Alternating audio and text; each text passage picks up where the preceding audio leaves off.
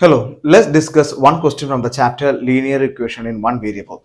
The question is solve 3 into x minus 3 is equal to 2 into x plus 7. Solve means we need to find the unknown. The unknown is the value of the x. So solve means we need to find the value of the x. How we can find? The question is 3 into x minus 3 equal to 2 into x plus 7.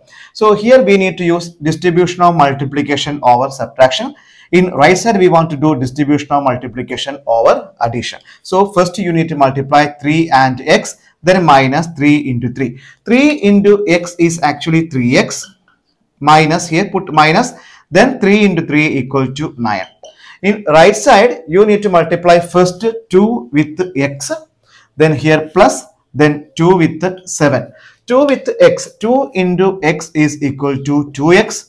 2 into 7 equal to 14. Now the equation is 3x minus 9 is equal to 2x plus 14. Then bring all the variable to one side and the constant to another side. We can take this positive 2x to the left side and we can take this negative 9 to the right side. There is a transformation rule. If you taking the negative to the other side of the equation, it become plus.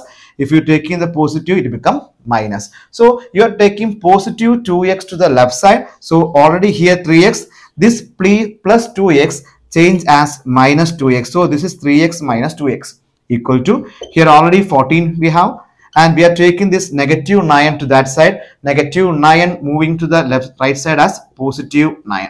What is 3x minus 2x? 3x minus 2x equal to 1x, or simply you can write x. 1x you can write as x. X is equal to 14 plus 9. 14 plus 9 is equal to 23. So this is the value of the x here. So we solved this equation. Therefore the value of x is equal to 23. Hope is clear to everyone. Thank you.